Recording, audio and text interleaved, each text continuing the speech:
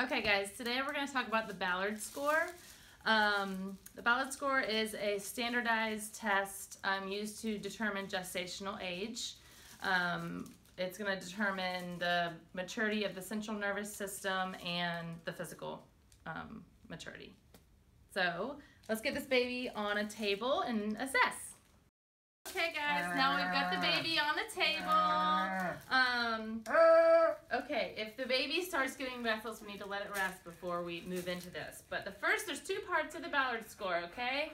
The first is fetal muscle tone. So first, you want the baby supine on the table, and you want to notice their resting position. So this baby is, his arms are flexed, not completely, but they're flexed. So you'll look at the table and you'll give points based on the flexion. And there's pictures that show you.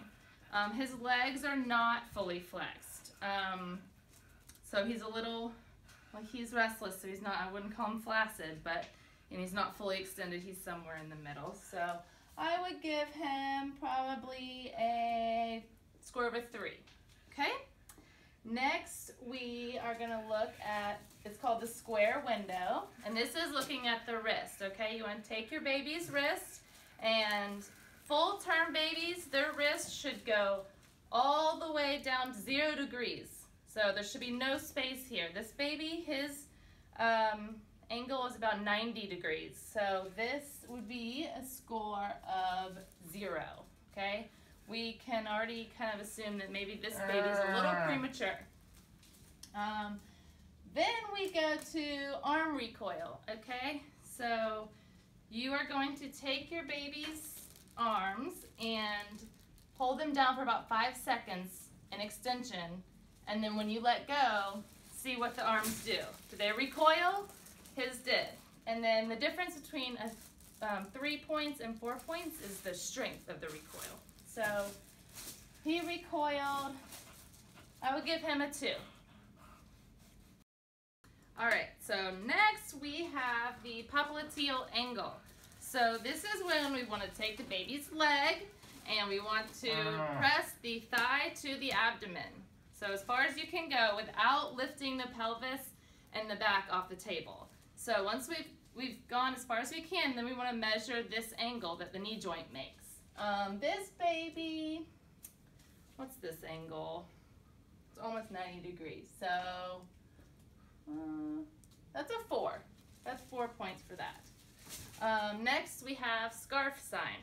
This is where we want to keep the shoulder on the table, and we're going to reach across and see how much flexion we get here. Where is the elbow in relation to the midline? This elbow is right at midline. So we're going to give 2 points for that. Good job, baby. Okay, then the last part of this, the fetal muscle tone assessment, is heel to ear. So we're gonna, again, keeping the pelvis in the back on the table, bring the heel to the ear. This baby does not like this. This is not gonna get many points for this one. No. Oh, he's gonna get 4 points. I'm sorry. Okay. Okay. Just a note, guys, because this gets a little confusing. Some of these assessments on the fetal muscle tone that you're doing, you're gonna give 4 points for, and that's good. That means term. That's, you know, full flexion, like with the wrist. If the wrist is fully flexed and you have 0 degrees, that's going to be 4 points, and that's a full term baby. Whereas like the heel to ear, you're going to give 4 points, but that is going to indicate a preterm baby. So that can get a little confusing. Just wanted to clear that up. All right. Second part of the Ballard scoring is physical maturity. This is a physical observation of traits that are going to indicate the gestational age. So first we want to assess the skin.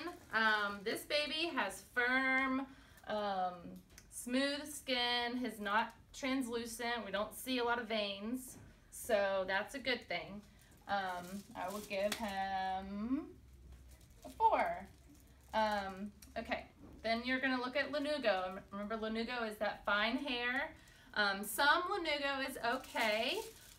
This baby has abundant lanugo, so we are gonna give him a score of 1 for that. Then we go to the plantar surface. We want to look at the bottom of the feet and see, does he have creases all over his sole, which he does. Oh, I think that tickled. All right. So that's going to be a score of 4. Next, we want to look at the breast. His nipple is full. It's a full areola and raised. Good. That's going to be a score of 4 as well.